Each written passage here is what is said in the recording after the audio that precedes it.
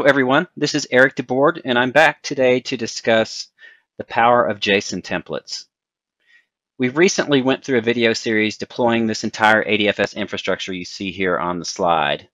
And we spent probably about, I think we went through 6 videos deploying the different components, discussing how to deploy them and what their purposes were. In this video, we're actually going to deploy that entire environment using a template. And it's basically going to create everything that we've talked about in those videos, with the exception of the internal and the external load balancer. Those are being left off because they provide exposure to the internet, and you can create those as additions to this deployment from the template. Now, when we go through this process, I want you to think about other things that you could do with templates, such as student environments, lab environments for classrooms, just about anything that you want to deploy. Keep in mind also that when you deploy these environments, you can tear them right back down in just a matter of a few minutes. So if you want to deploy this solution and take a look at it, maybe spend a few hours with the solution and then delete it, that is a very reasonable thing to do. And you can do that many times until you get familiar with the process, or you've learned how you want to modify the template for your own solution. So with that said, let's go ahead and get started. Like I said, we are going to deploy this solution using a JSON template. This is the template that I'm going to use. It's basically representing a number of parameters, variables, and resources like the ones we reviewed when we were deploying the final VM in the series using JSON. What I want to draw to your attention here is for your environment, the only really thing you need to modify in this to make it work for you are the parameters. Any of the parameters that you see a default value for, you can change. So I used to have everything, 80. I had 80 set ADFS in my demonstration. I've just gone through all of the values in this file. Now I'm opening this with Visual Studio, but it is just a plain text file. And I've changed the default values by adding Acme in front of them. So we can get an entirely different environment than we saw in the video. The other thing I did is I went to my static IP addresses for my first domain controller and my second domain controller, and I just changed them up to use a .17, 172.17 rather than 16, just to show that that could be done. It looks like I missed one here, so I'll just type in Acme in front of this so you can see how it's just a simple addition of text.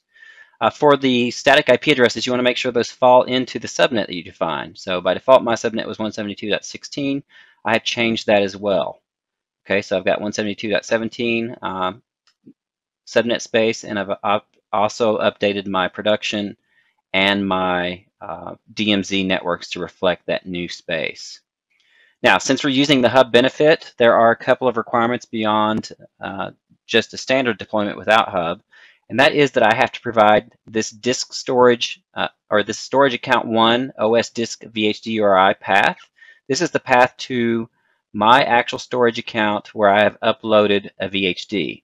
Now, to learn how to deploy that, I have another video at https://aka.ms/edu/hub that takes you through the whole process of sysprepping your own image and uploading it to your own storage account. So basically what I've done here is I've provided a path to that VHD.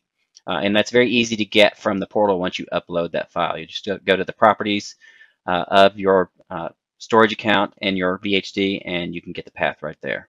So I've plugged those values in. And so the other thing that I want to show you that we should do in advance is create a resource group. So let's pop over here to the Azure portal real quick. Here are a listing of all my resource groups that I got by clicking on this little blue cube.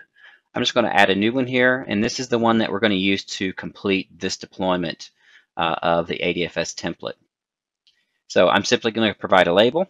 I'm going to call this just simply ADFS, and I'm going to choose a region.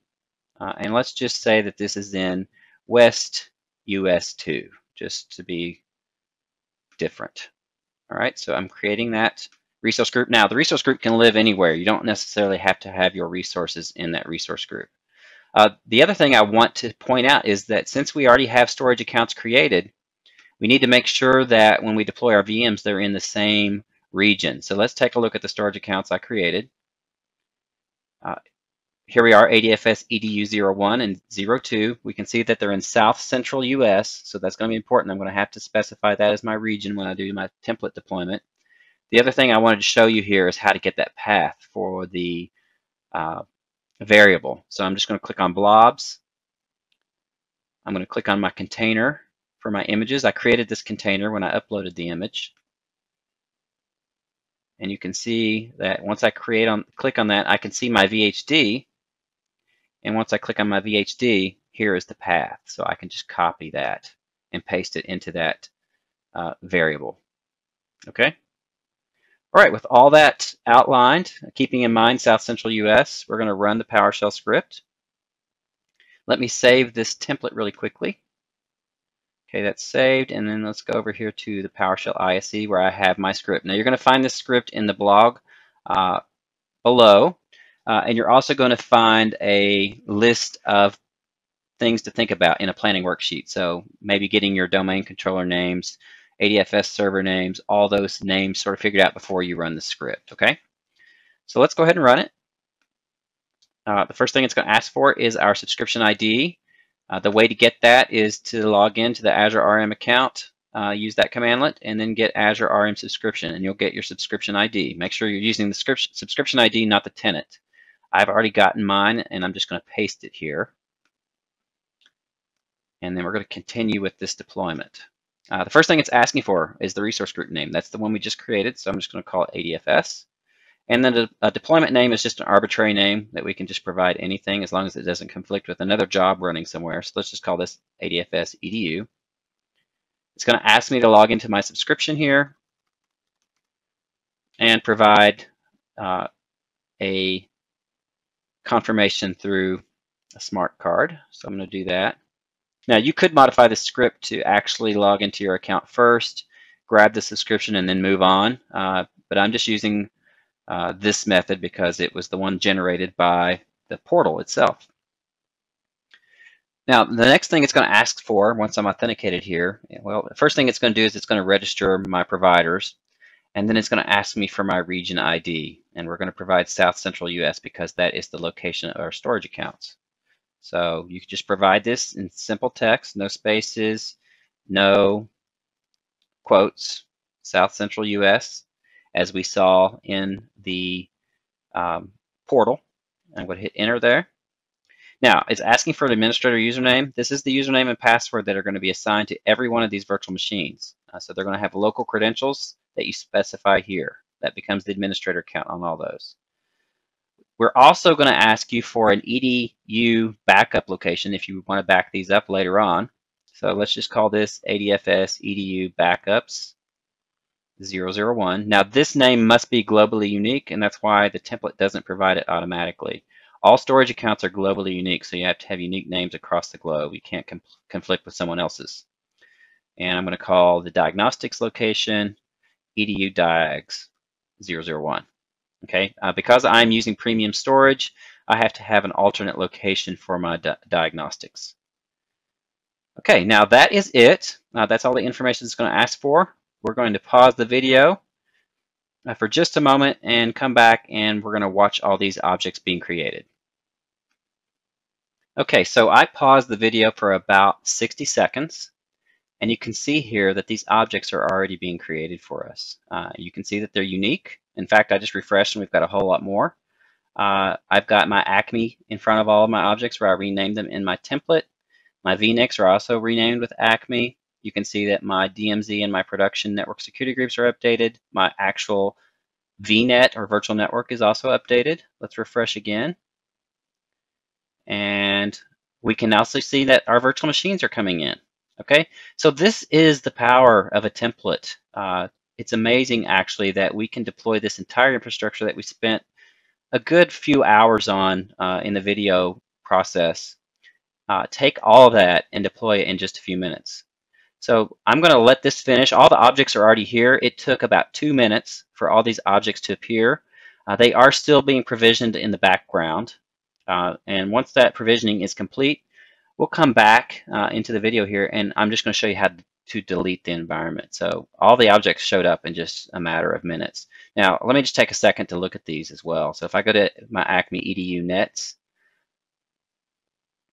we can see that in addition to them being deployed, they're all configured the way we deployed them. So here's all of our network adapters from our virtual machines that are configured. We can see those static IP addresses I defined in the template. We can go to our subnets and see our subnets. We've got our production and our DMZ subnet with the updated names or address ranges. And if I click on these, we can also see that we've got these security groups assigned. So all that happened as a matter of this template. It's pretty powerful, a pretty powerful concept that can be applied in a number of ways. Okay, so let's go ahead and pause. I'll let this finish deploying, and then we'll come back and we will just delete this as a single object.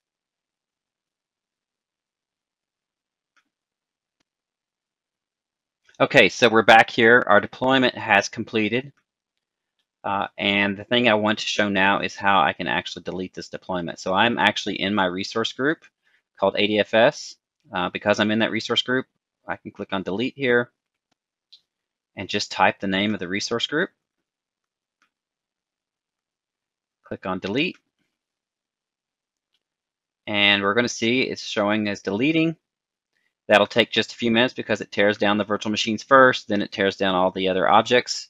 And that's it. It's that simple to deploy an ADFS solution using a template. Keep in mind that I used the hub benefit in this case, and in that case you do have to have storage accounts created in advance. You upload your sysprepped images into those storage accounts and update the associated parameters of the JSON template. Okay, well, I hope this was helpful for everyone, and we will see you in the next video.